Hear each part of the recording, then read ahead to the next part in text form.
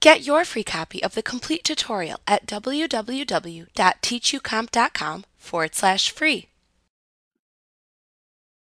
One of the most important lists in QuickBooks is the chart of accounts.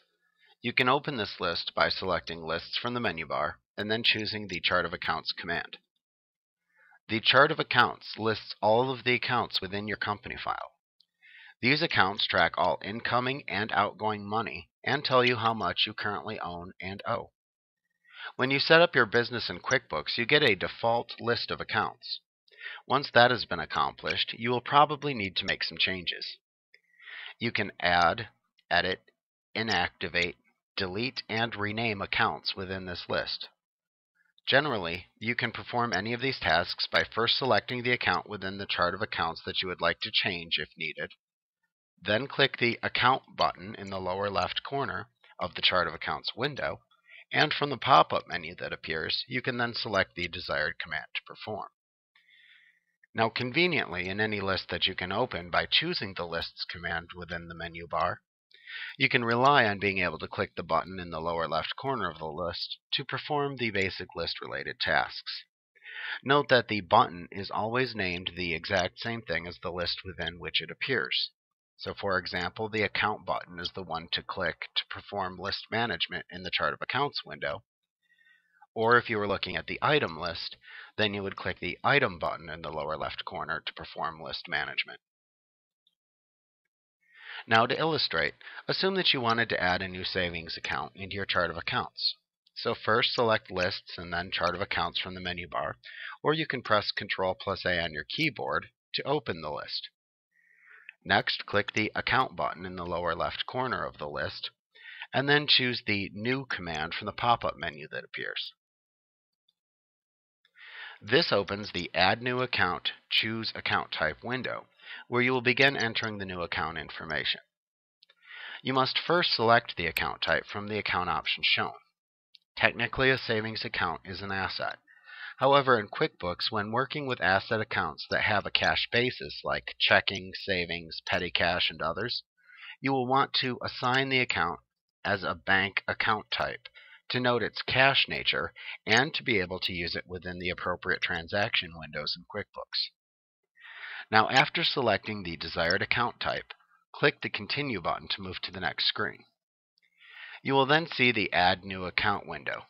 Note that when you selected the account type on the previous screen and then clicked the Continue button, all it really did was select an account type from the Account Type drop-down shown at the top of this window. Next, you need to enter a name for the account into the Account Name text box.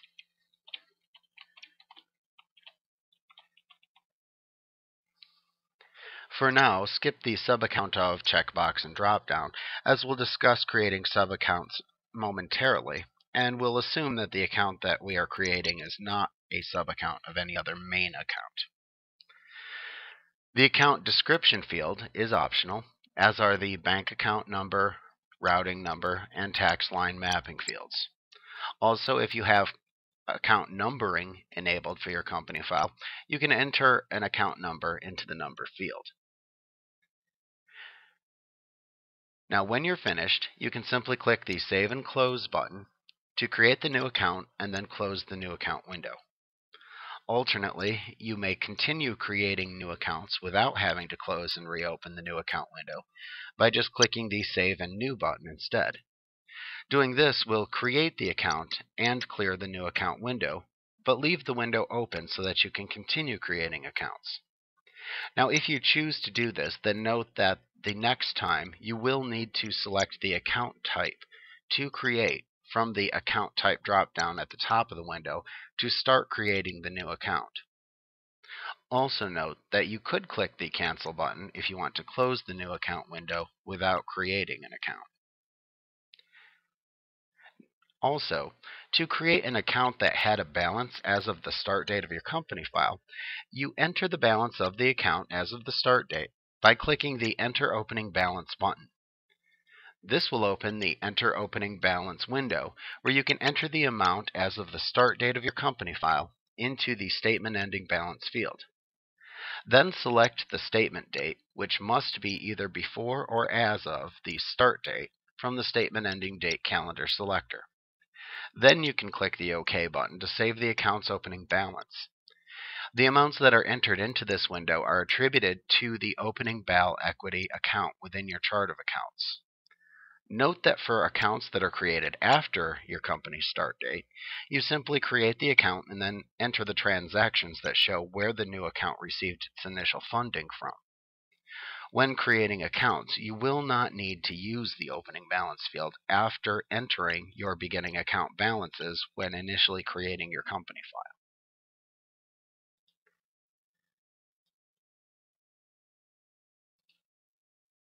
Now, you can also create sub-accounts of accounts that have been created within the chart of accounts. This allows you to attribute transaction amounts to specific sub-accounts of a main account for reporting purposes.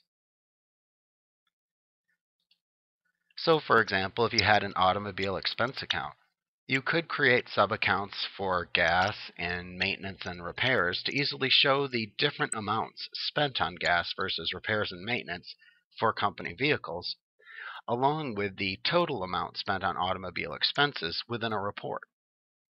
Now, the balance of any account that has sub-accounts is the total of all the transactions attributed to the main account, including all balances within its sub-accounts. You create a sub-account in the exact same way in which you create any other type of account within the chart of accounts. Just ensure that you have the primary account for which you want to create the sub-accounts made first.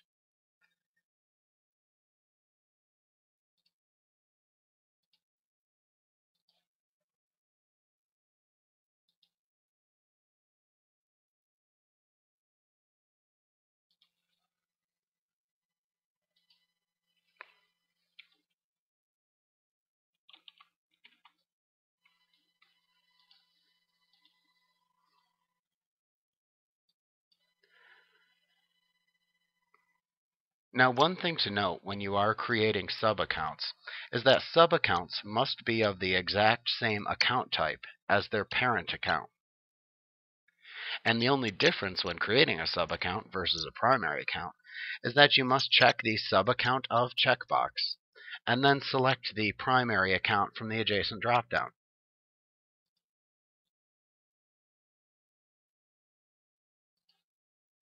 Now, if you wish to edit the information that's associated with an account, you need to first select the account that you want to edit within the Chart of Accounts window.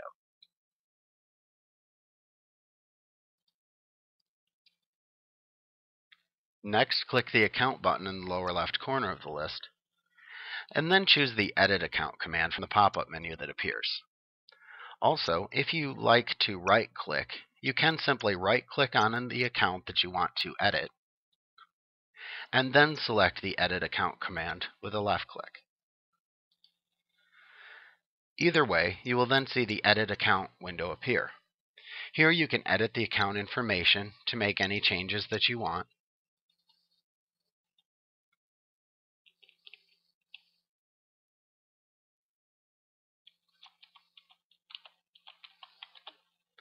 And then simply click the Save and Close button to finish. Now, you may have accounts that you never use listed in your chart of accounts. If you have an account that you would like to delete in the chart of accounts, you may do so, but only if there are no transactions associated with the account. Once there are transactions assigned to an account, you can no longer delete it, as that would compromise your company's financial information.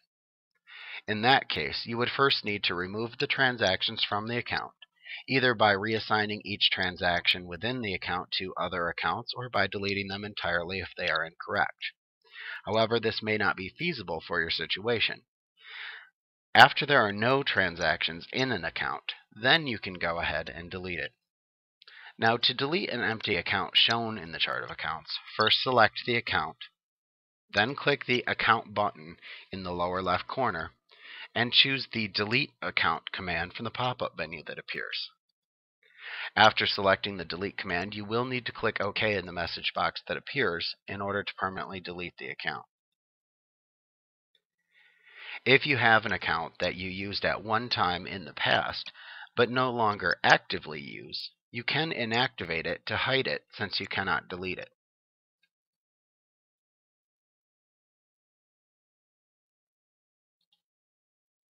Now, when an account is inactivated, it will not appear by default within your chart of accounts.